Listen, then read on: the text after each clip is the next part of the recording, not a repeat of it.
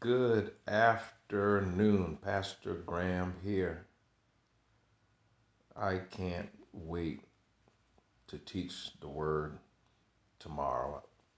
We're on a series I never taught on before about waiting on God. And let me tell you, it is true. Sometimes the best things in life are worth waiting for. We can't talk about having faith in God without talking about how to wait on God and how to be patient. The Bible says faith and patience inherit the promises of God. So join me tomorrow as I talk about how to wait on the Lord, how to wait on the things you've been praying for, the things you're trusting God for, how to be patient with people in your life, your spouse, children, loved ones. You know, some of you are on the verge of a breakthrough and you're getting ready to give up.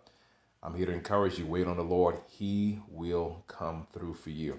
We meet at 1234 Highway 61 at Magnolia Baptist Church, 3 p.m. Sunday. If you can't make it, maybe you're saying, Pastor Graham, right now, and I respect your position. Like, it's just maybe I have pre-existing conditions. It's not safe for me to attend right now. All right, I get it, no problem. Uh, like our Lighthouse Christian Center YouTube channel or Facebook page, we upload full-length sermons there. Connect with us on our website, get on our mailing list. Check out my personal page. We put sermon excerpts there all the time, but especially like our church Facebook page, you can see full-length sermons. We encourage you to come out. By the way, at our church where we're worshiping at in Ridgeville. Again, Highway 61, 1234, Magnolia Baptist Church. We socially distance.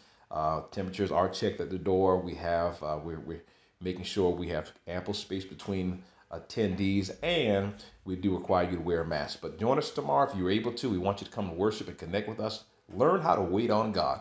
He'll do some awesome things for you if you can just calm down, get yourself together, and trust that God is going to come through for you, and He will do so. God bless you.